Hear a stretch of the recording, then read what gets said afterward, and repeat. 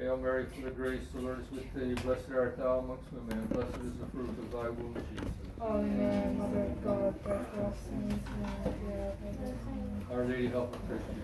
Our Lady of good success. Our Lady of perpetual succor. Saint Januarius. Saint Pius X.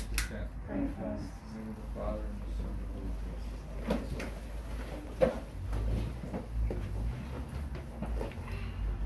Okay, we're looking at sin. So does sin hurt God?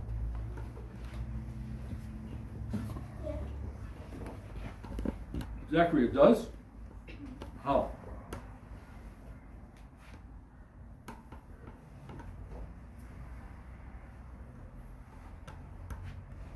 Does God change? William? No. No change in God? No change in God? No change in God, is there? No, God can't change. Why can't God change? Because he's always God. He's always God, yes. Because he's perfect, and if you change, you would either lose the perfection or Right. gain the perfection, which he can't do. Yes, he's infinitely perfect in all things, so God does not change. So how does, when you sin, does it offend God then? Or does it hurt God? Did I get a wound when you sin? No, because God doesn't change, does he? So what happens, Angela? Because he loves you and you repay him by not returning the love he wants you to give him. Right. And you're disobeying the rules that he gave to you. Yes. And they were pretty easy to keep. So. That's all true. So that hurts God when you do that. Yes. How does it hurt him then? Because he gets offended because he expects your love and all you give to him is that's not good, showing Angela. Very affection. good. Yes. See, we can't hurt God in his nature. In his nature, he can't be changed. We can deprive him of the honor that is due to him. We have to give all at the Mass. We say all honor and glory at the end of the canon. There, we say all honor and glory to God. We have to give honor and glory to God. When we don't do that, we deprive him of honor that he should receive from us. It doesn't hurt him in his nature. We cannot hurt him in his nature. His nature doesn't change. He can't be injured. We can't do anything to God, and we can't injure him in any way. We can injure him by depriving him of his honor that is due to him. See, so the modernists say, well, we can't injure God in his nature, so sin doesn't hurt God. So therefore, we don't need to worry about sin because it doesn't hurt God. So we don't need to worry about it. But it does deprive him of honor that is due to him. And God's jealous of his honor. He wants that honor that is due to him, and we can't deprive him of it. So that's the offense in sin. And that's why he made the fourth commandment. You know, he didn't say love your mother and father. He said honor your mother and father. So your mother and father represent God. They're his representatives. So you have to honor them, and the honor you give them goes to God because they're his representatives. So that's why it's important to honor our mother and father. And we honor them by especially being obedient and following their rules. And this is how we honor God as well, like Angela just said, by following his commandments and following his rule. We honor God. We say, I'll do this for the honor of God because this is what God wants me to do. So we deprive him of honor when we sin, and that's what we do to God. So we don't affect him in his nature. Sin does not hurt God's nature. That's true. It does not hurt God's nature. And this is what the modernists say. They say, so then we don't have to worry about sin. It's not serious. It doesn't hurt God. We can't hurt God.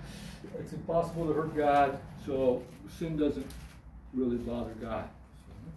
But sin deprives God of honor and glory that is due to him. So that's where the sin hurts God. It deprives him of something that is his, that belongs to him.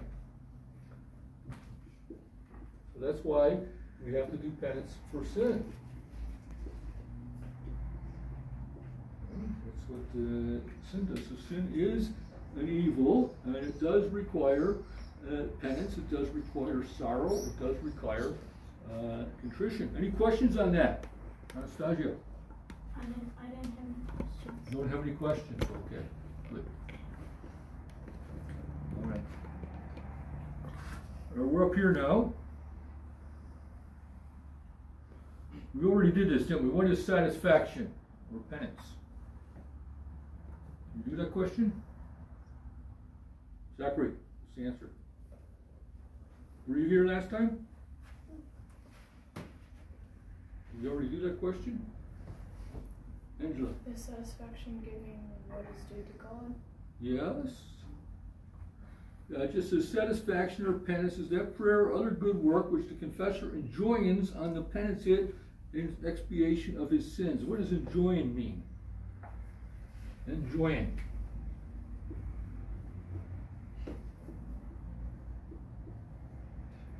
So the confessor enjoins a penance on you.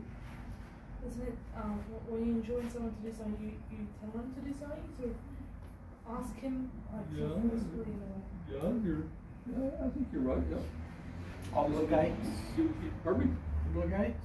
Abrogates? Obligates. Obligates, yes. Yep, you better, yeah, I think obligates, yes.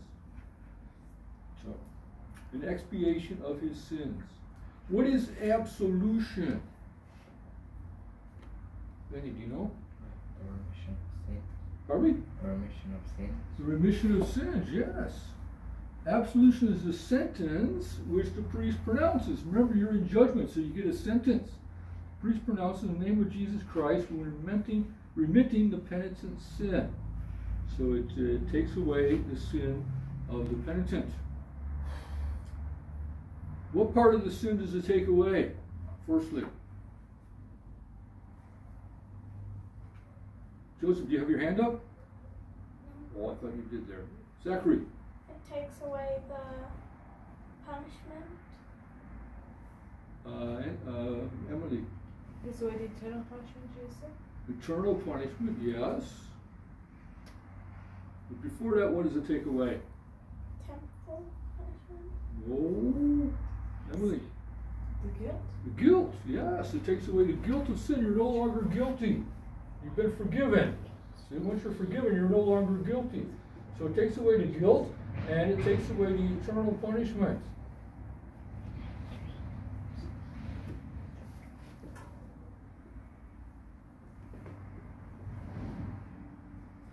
Anastasia, you know where we do eternal punishment for sin? No? You know what eternal means? Eternal sin. No, not eternal sin. What does the word eternal mean, Joseph? You don't know? It means it doesn't have a it doesn't end. No end. So punishment without end. Where do people do punishment without end? Hell? Very good. Yes. Takes away the eternal punishment, so that means you don't have to go to hell now for that sin. Well, you're not going to get sent to hell for that sin because you got that taken away. And then you said it takes away the temporal punishment. Is that true? Yeah. Yes. Is that false? No. It does not take temporal punishment, Jesus. It does not? Does. Takes heart of Does. It does. It takes temporal punishment away, but not necessarily all of it. It depends upon your sorrow and your contrition. It doesn't. That's not a question in the book. I stuck that question in. It might be somewhere else, but it's not here. All right. So absolution. Of all the parts of the sacrament of penance, which is the most necessary? So what are the parts of the sacrament of penance? We have those already? I think we did. We're going to get them again. Is it contrition? Contrition, yes. Why contrition, William? Because you have to be sorry for your sins. Yes, if you're not sorry, what happens? Then they're not forgiven. They're not forgiven. So that's the most essential one, contrition. Yes, very good. Of all the parts of the sacrament of penance, the most necessary is contrition, because without it, no pardon for sin is obtainable. You can't be forgiven. While with it alone, perfect pardon can be obtained, provided that along with it there is a desire at least implicit of going to confession. So we have perfect contrition. We can get rid of our guilt of our sin as long as we desire to go to confession. The effects and the necessity of the sacrament of penance and the dispositions to receive it properly. What are the effects of the sacrament of penance? How is sin forgiven? We've had this, I think. Anastasia, are you raising your hand? No. Emily. Isn't it the blood of Jesus Christ that wipes away our sins? Isn't that Pardon me? Oh. the absolution? Zachary. For the absolution of the priest. Yeah, what does that do? Forgives your sins. How does it forgive the sins? That's the question I'm asking. How? How? I absolve thee from your sins. No. How? That's the cause. Priest absolves you. Your sins are forgiven. But how are they forgiven? By the authority of God. No. How? By taking away the sin. Yeah, how does it do that? That's right. How? Remember, we had this before. Is sin something? It's nothing. It's nothing. So how does it forgive sins now? Sin is nothing. Nothing. By bringing grace. What?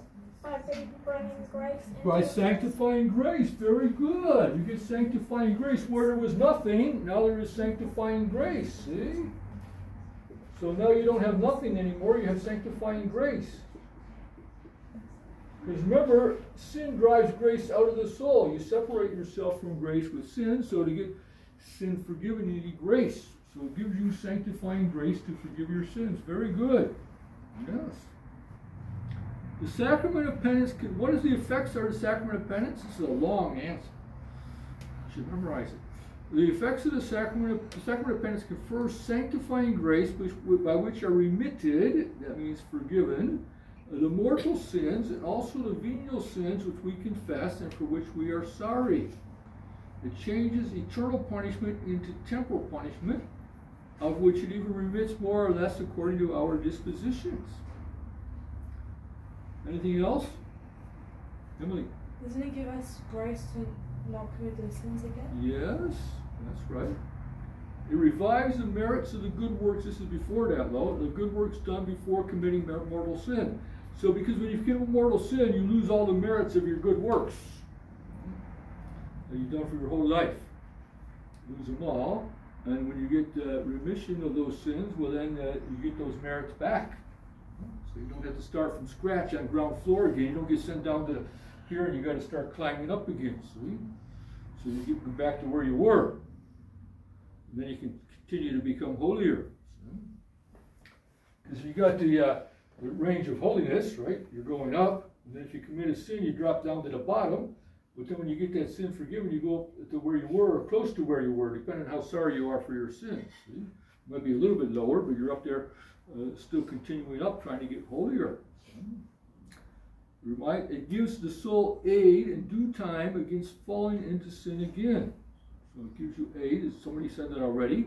It helps you not to fall back into that sin, if you're sorry for it. And it restores peace of conscience. Peace of conscience. What does that mean, Benny? Conscience is quiet. Harvey? It's quiet. Conscience is what? William? You don't feel guilty anymore? You don't feel guilty anymore. Yes. You don't have this burden of guilt in your conscience. Oh, I did that sin. So it restores peace of conscience. Now your conscience is at peace. See, it gives you that peace. You're not worried now. You don't have all this anxiety because of your sin. It takes all that away. It gives you peace of conscience. Yes, that's very important. Okay, here's an easy question, and you might get wrong. Angela, is the sacrament of penance necessary to all for salvation? Yes, the sacrament of penance is necessary to all for salvation. Is that correct, Benny? William? No. Joseph? No. No what, Joseph? Not correct. What's the right answer then, Joseph? If that was wrong, you got to come up with some right answer. Emily? We only need the sacrament of penance if we have committed more sin, but it is much better to be able to have the sacrament of penance. Yeah, the sacrament of penance is necessary for salvation to all who have committed a mortal sin after baptism. So if you've never committed a mortal sin after baptism, then you don't need the sacrament of penance. Like St. Dominic Savio, you need the sacrament of penance. It isn't absolutely necessary. It's only necessary if you commit a mortal sin after your baptism. So it's not a good idea not to commit mortal sins after your baptism.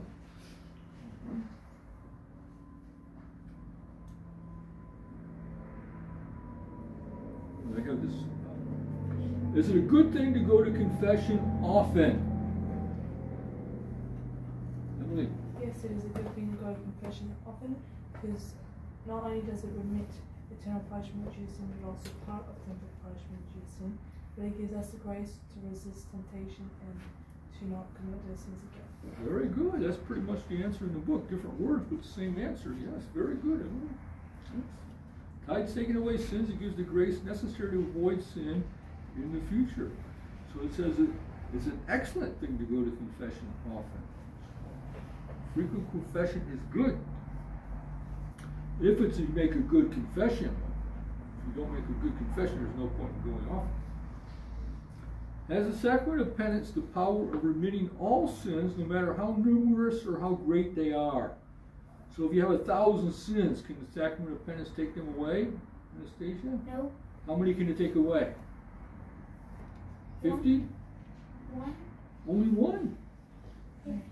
So if you have 50 sins, can you get them forgiven in penance? Yes. But not 1,000. No. How many can the most you can get forgiven then? 10. 10? You think 10 is the most? No. There's no limit. 100? No. 1,000? 10,000? 100,000? A zillion. A zillion, if you can remember all the zillion. I mean, you have to remember them to confess them. So, yeah, if you got a zillion, yeah. All right. The sacrament of penance has the power of remitting all sins, no matter how numerous, how many there are, and how great they are, provided that it is received with the requisite dispositions. You have to have the proper disposition. You have to have especially contrition, see, for every one of your mortal sins, even if there's a zillion of them. Have that contrition. How many conditions are necessary to make a good confession? How many? What's the answer going to be? A number, right? How many?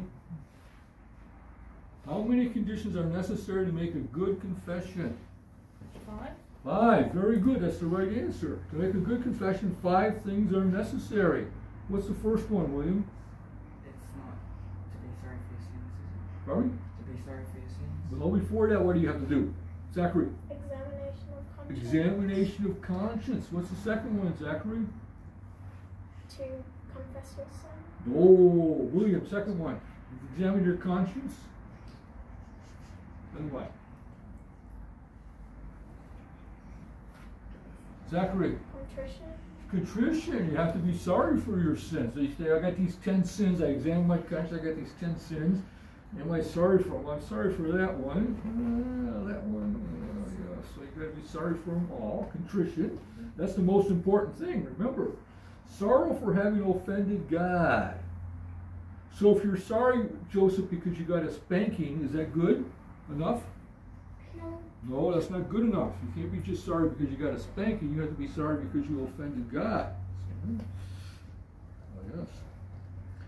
A resolution of sinning no more. That means you have to make up your mind, say, I'm not going to do that sin anymore. That's number 3. Then number 4, William. So you examine your conscience, you're sorry for your sins, you made up your mind not to do them anymore. What do you do next? Tell the priest. Tell the priest. Very good. You can give, then you confess your sins. All right? Confess your sins. And then number 5. Emily. Do the penance that the priest Do the penance the priest gives you. Satisfaction or penance. Very good. So those are the 5 things necessary to make a good confession. Examination of conscience, sorrow for your sins, determination not to do them again, confession, and then penance. Do the penance the priest gives you. Yes. So remember those 5 things and make sure next time you go to confession, you say, if I examine my conscience, well, I know what my sins are. See, that's what you have to examine your conscience and find out what your sins are. Okay? What should we do first of all? Okay, now first of all, before these 5 things, what should we do? First of all, To make a good confession. So now there's something before the 5 things. Zachary. Pray to the Holy Ghost. Pray to the Holy Ghost. Very good. To make a good confession, we should first of all earnestly beseech God to give us light to know all our sins and strength to detest them. I think we had that question. Detest. I remember that word. Detest them. So you detest your sins. So this might be where we did. We started here and then we went backwards, and now we're up where we started from again. I think. Is this where we started from? Did we already say what 3 things are required to make a sin mortal? Did we do that? What are they, Benny?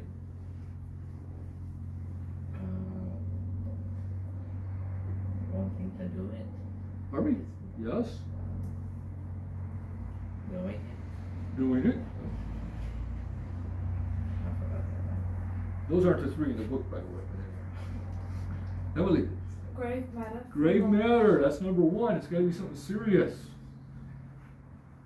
All right.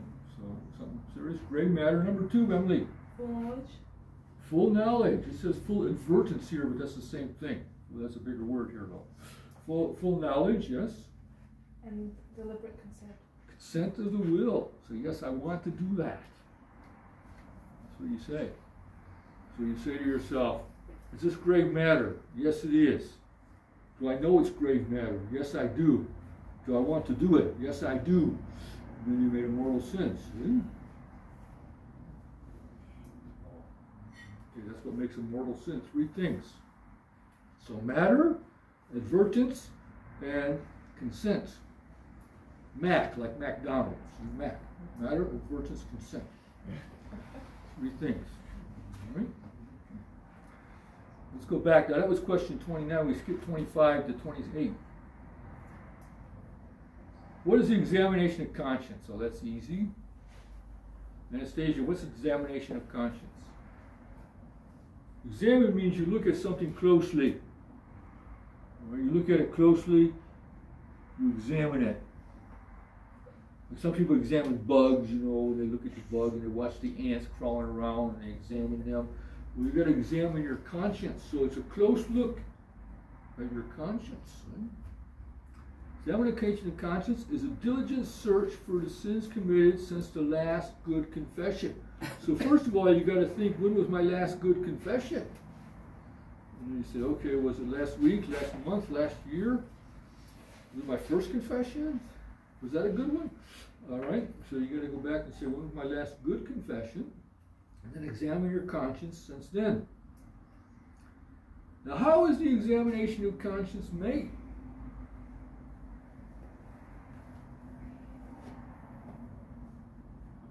Emily. You should pray the Holy Ghost and then proceed to think about all the sins you have committed. That's it? Yes. Made by carefully calling to mind before God all the sins committed but not confessed in thought. So any sins of thought you had, bad thoughts, words, sins of words. Is talking in church, is that a sin of thought?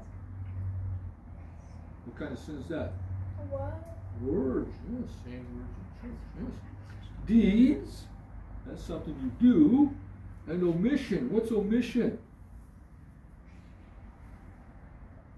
Omission, does anybody know besides Emily?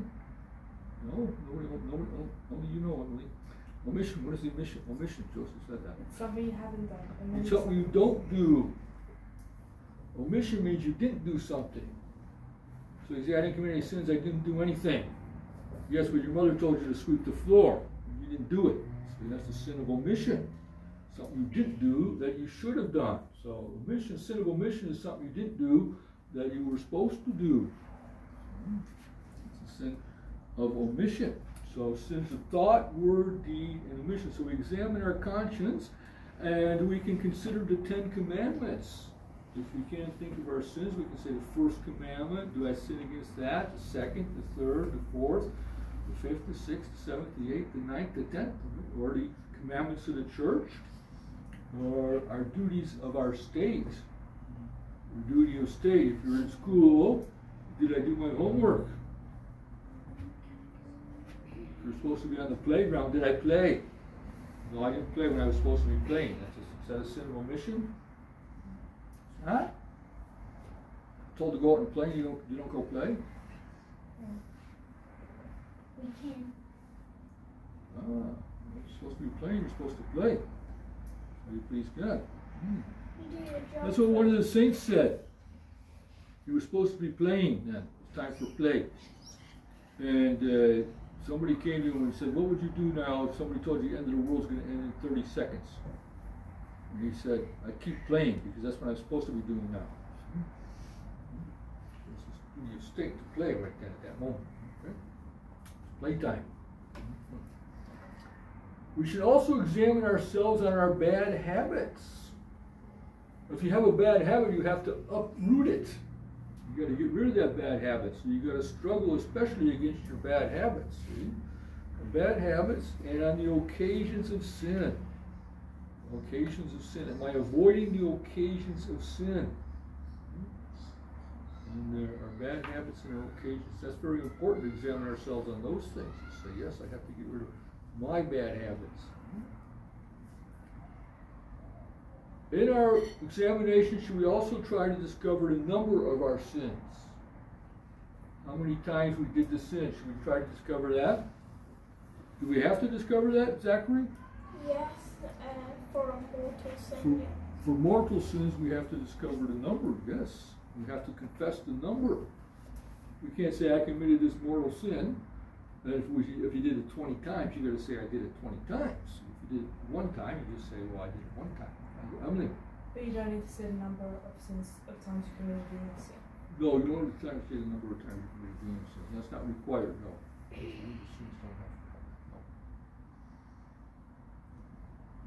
Okay. So those are those questions. Okay, we'll go on. When is the matter grave matter? What does grave mean? Does that mean like the dirt you put in a grave when somebody dies? Is that grave matter, Joseph? Yes. That would be grave matter, yes. Is that what it means here? Zachary? Like it's a big offense. Yes. Serious. Serious? Yes. Grave means heavy. We have the word gravity. You ever hear the word gravity? So gravity comes from grave. Grave means heavy. So it's heavy matter. It's not light. Light matter is venial sins. Grave matter is something serious. It's heavy. It's so heavy that it takes sanctifying grace out of your soul. If you commit it. So. Grave matter. So when is the matter grave? The matter is grave when the thing under examination is seriously contrary to the laws of God and of His church.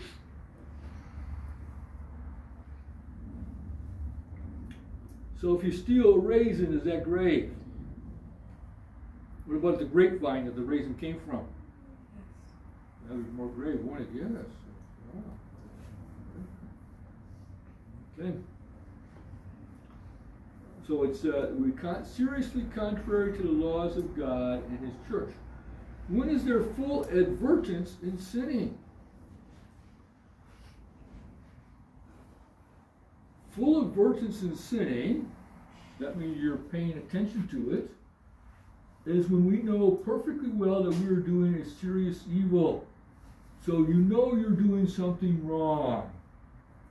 You know you're thinking something wrong. You know you're saying something wrong. You're not doing something that's very serious responsibility to do. So yes, so it's serious evil. So we have to know that. We know we're doing it bad. We know we're being bad. When is the perfect consent of the will verified? Verified, what does that mean? Is the perfect consent of the will verified in sinning? Verified. Zachary. Like you went through it. Pardon me? You Emily. Check, to verify is a check. Verify to check. That's a good explanation. Yeah, you check. Yes, did I want to do that? See? Verify. Consent of the will. So you verify the consent of your will. You check, did I want to do that sin? And then we have consent of the will. Perfect consent of the will is verified in sinning when we deliberately determine to do a thing, although we know that thing to be sinful. So we know it's wrong, we know it's a sin, and we say, I'm going to do it anyway. That's perfect consent of the will. If it's grave matter, that makes it a grave sin. Where is sin? In what part of the, where is sin in the soul? William? Is it the guts? What? The guts. The guts of the soul? The soul doesn't have guts, does it? It's saying that the devil lives in the guts. Devil lives in what? The guts. The guts. How do you spell guts? G-U-T-S. G-U-T-S. It's in the guts. No, I don't think that's correct. Benny, where is the sin? All right, what do you have? What is your, what, describe the soul. Describe the soul. What is the soul like? What is the soul, William? Joseph? I don't know. You don't know what the soul is? The soul is part of your body. No, it's not part of your body. No. Soul means you can talk. You can talk, yes. If you didn't have a soul, you couldn't talk. Just know what the soul means.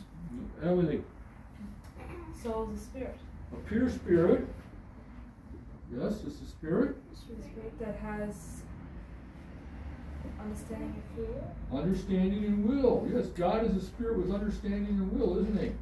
And will never die. It's immortal. Will never die, because it's a spirit. So where is the sin?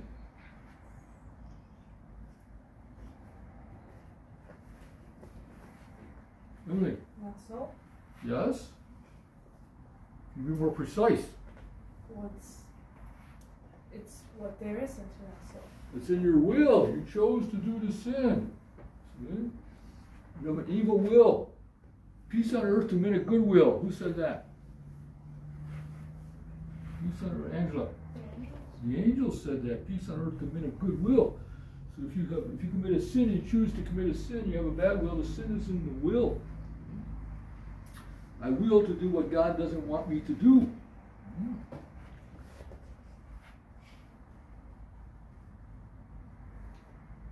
What were we talking about that for? Perfect consent of the will is verified when we deliberately determine to do a thing, although we know the thing to be sinful. What diligence should be used in the examination of conscience?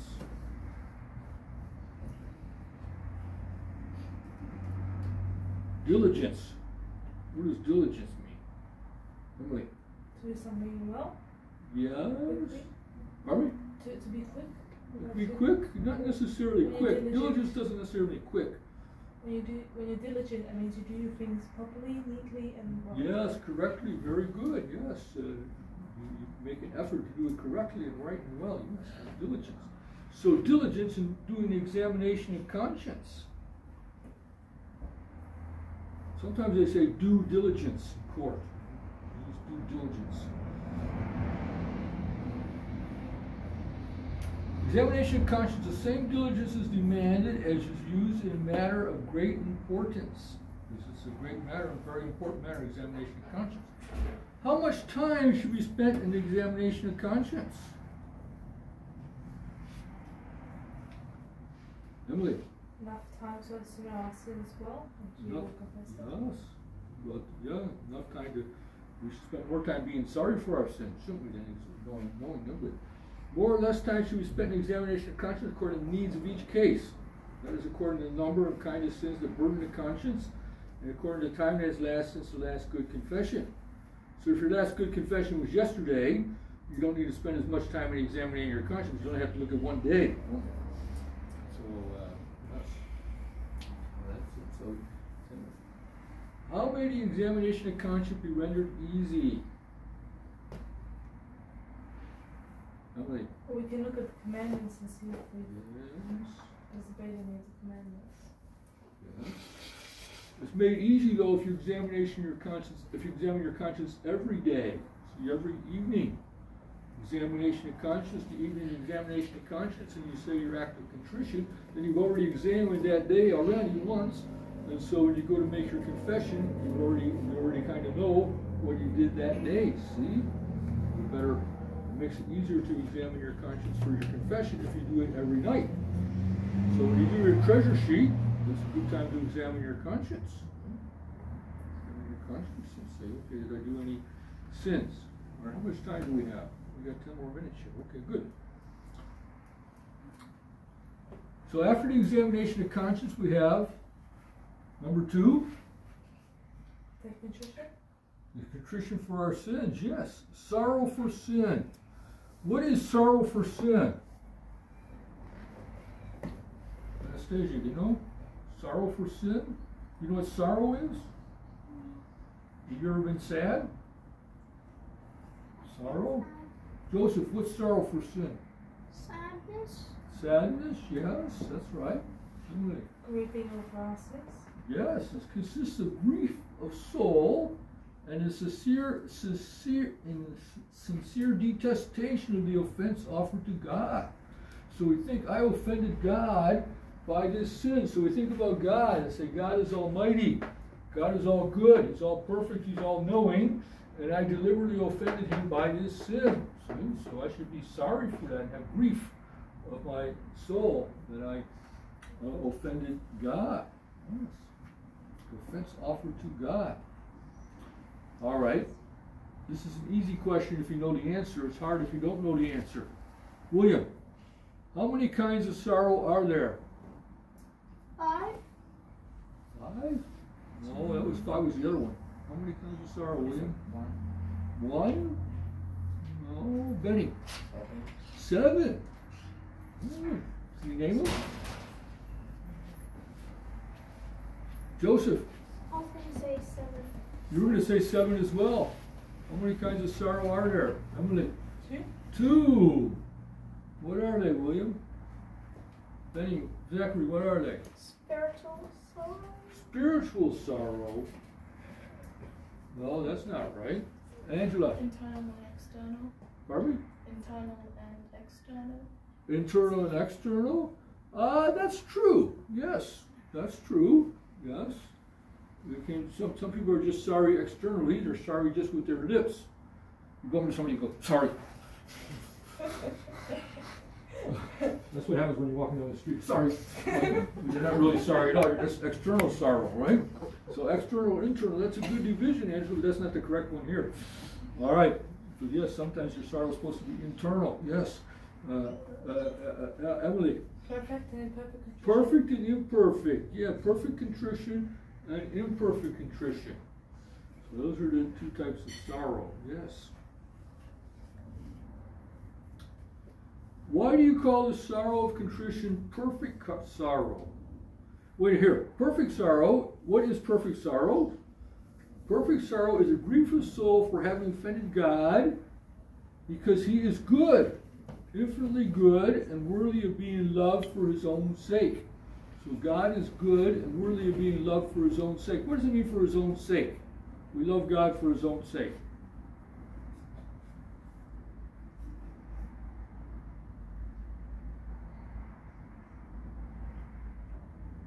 Emily. We love him because he loves us, not because we want to get to heaven or because we're trying to gain favors. We love him. Right, yes. So if you're a farmer and you pray for rain and God sends you rain, say, I love God because of his rain. All right, well, that's good. But that's not loving him for his own sake. That's loving him for the good rain he gave you for your farm so your crops grew. And things like that. See?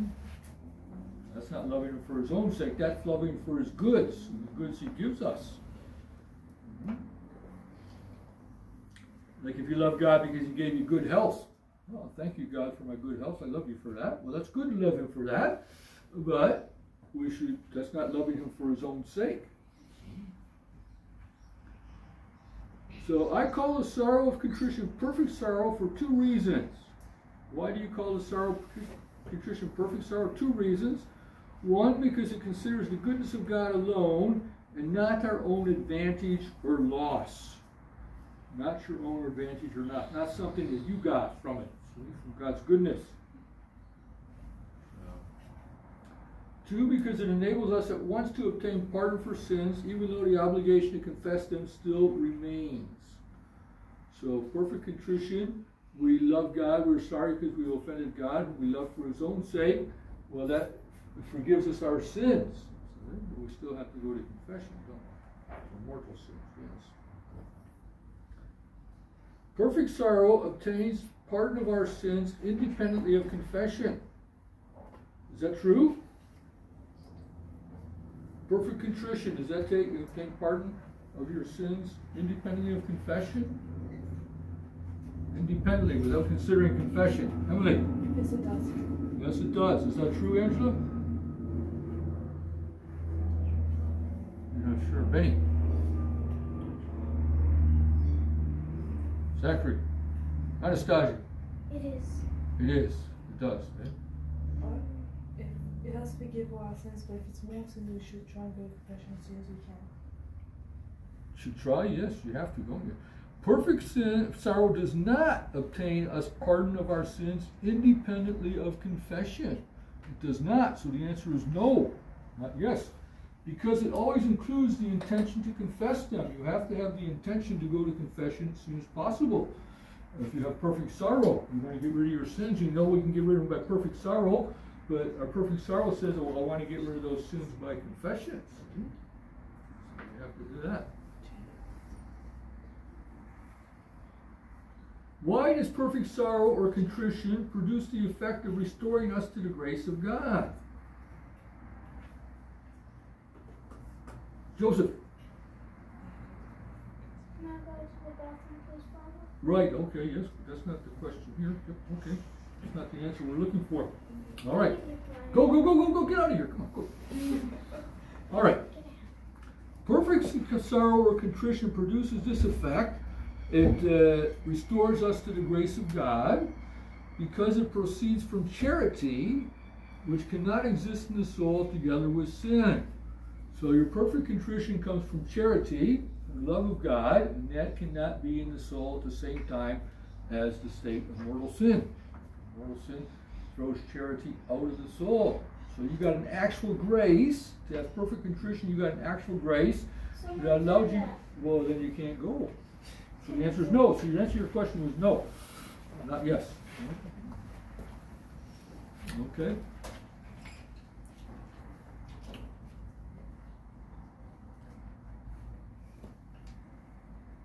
All right, where are we at now? Oh, yes. Because it gives charity, and charity, you can't have charity and sin in the soul at the same time. You can't love God and have sin in your soul, mortal sin. All right. What is imperfect sorrow or attrition? Zachary. When you're sorry because you feel guilty about committing that sin, Yes. and you're not really sorry because it offended God. No, I'm still sorry because it offended God. Emily. Perfect contrition is when we are sorry for our sins. That's not the question. We're answering a different question than what we're asking. Angela. Is it, well, we're just sorry because we're scared to go to hell? Yes, that would be one of the reasons, yes. Imperfect sorrow or attrition is that by which we repent of having offended God because He's our supreme judge, that is for fear of the chastisement deserved in this life. We'll talk about this chastisement that's coming. The chastisement deserved in this life or in the life to come, or because of the very fallness of sin itself. Look how ugly the sin is. Sin is ugly. I got this ugly sin in my soul. Now my soul's ugly because of the sin.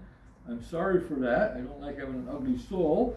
And I don't like going to hell, as Zachary said. And so that's imperfect contrition or attrition.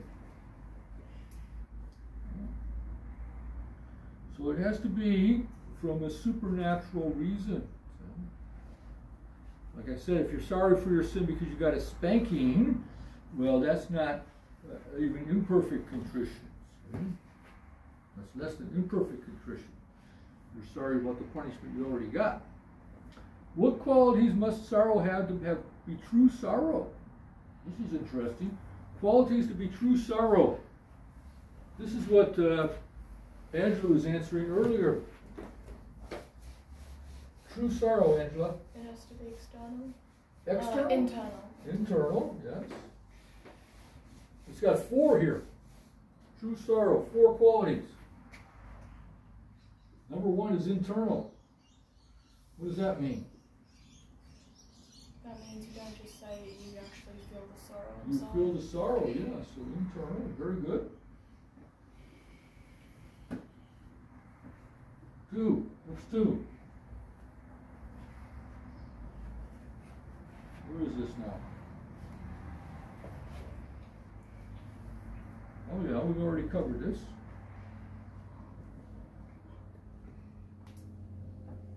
True sorrow. It's got to be supernatural. So it's got to have a supernatural motive. We're sorrow because we offended God whom we love. We're sorrow because we fear going to hell, which is something supernatural, because we don't want to go there. Okay? Supernatural. Supreme. What does supreme mean? We're probably going to get these in the next 4 questions. Supreme means the highest. The highest, yes. And 4, universal. What does universal mean? Everywhere. Every what? Everywhere. Everywhere. It doesn't mean everywhere in this case. What does it mean in this case?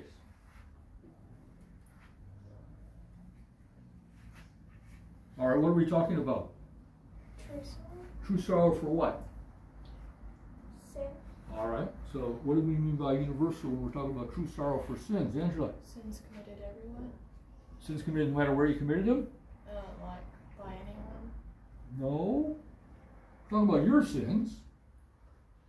You might not know what the neighbor's sins are.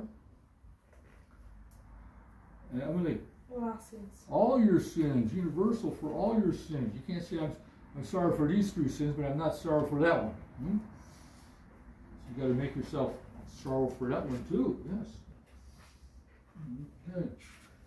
Internal sorrow must be because the will, which is alienated from God by sin, must return to God by detesting the sin committed. So with your will turned away from God, separated from God, it says, I don't want to go the way God wants me to go. I want to go down the way the devil wants me to go, or the world wants me to go, or the flesh. So now I got to turn around. See, so it's got to be internal in the will. You're going to say, I want to go back to God. Internal. Supernatural. Supernatural. This is hard, huh? It means it must be exciting in us by the grace of God and conceived through motives of faith. How is it exciting in us by the grace of God, the sorrow? You've committed a sin now, this mortal sin, and you need sorrow for it. God gives us the grace to repent. God gives you a grace to repent. What kind of grace is that? Actual grace. He gives you an actual grace. So he offers you an actual grace. You don't really give an actual grace, you offer one. God offers them. But you might refuse it. So I don't like that one, God. Give me a different one. Maybe God will give you a different one, maybe He won't. Actual grace, you need an actual grace to repent, yes. Exciting us by the grace of God and conceived through motives of faith. Motives of faith. So something that we believe, a motive of faith. What does a motive mean? A reason to do it. A reason, yes. Something that prompts us to do something. Yes, this reason or promption to do it. Motive it comes from the word to move. See? A motor moves the car, moves you. So something moves you, a motive. What moves you to do this? That's what they look for in the detective novels or the murder cases, where you say, what was the motive? Why did he kill this guy? So if they figure out why he killed him, they can better maybe find out who it was. See? So we look for a motive. We have a motive for this case. We move the person to do it. So we need a motive of faith. So a motive coming from our faith. So you have to have faith, first of all, right? And you have to have a motive coming from the faith, like the fear of hell, like the ugliness of sin, something like this. See? So we know from our faith and the grace of God. So that's why we say it's supernatural. And so why does sorrow have to be supernatural?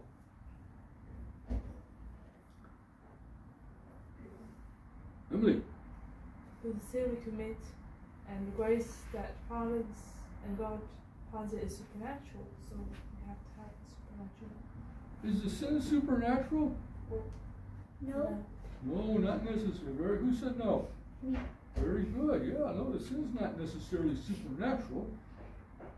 The sin of gluttony, is that supernatural? No, that's from you want to satisfy the flesh, all right? Satisfy the flesh more than the flesh wants to be satisfied even sometimes. Angela. But it does get rid of grace, which is supernatural, so. Yeah, it gets rid of grace with supernatural, but the sin is not supernatural usually. It's usually the sin is something. The sin could be supernatural if it's direct hatred of God or something, you could say. But usually sins are involved with our body or our mind, and they're natural things. See? Not necessarily on the supernatural plane, but they cause a supernatural loss. See, the effect of the sin is supernatural, causes a supernatural loss if we lose sanctifying grace.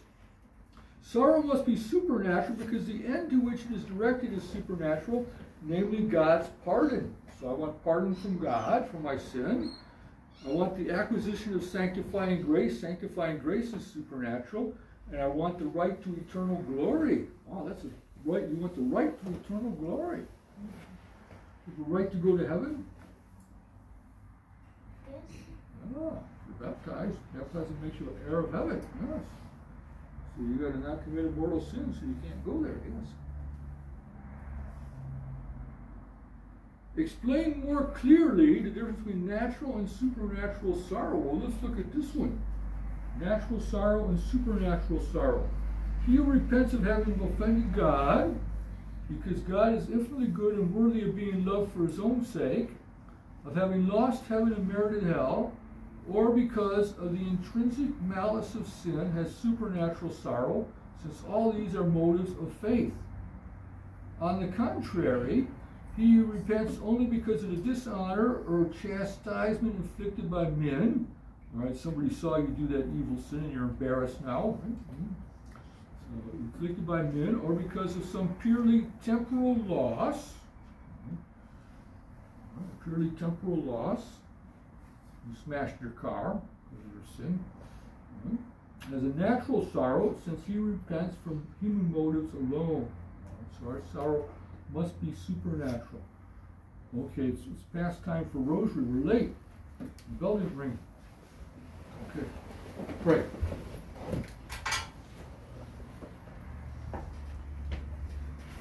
In the name of the Father, and of the Son, and the Holy Ghost, amen. Glory be to the Father, and to the Son, and to the Holy Ghost. Now and shall be, world without end. Amen. In the name of the Father, and the Son, and the Holy Ghost.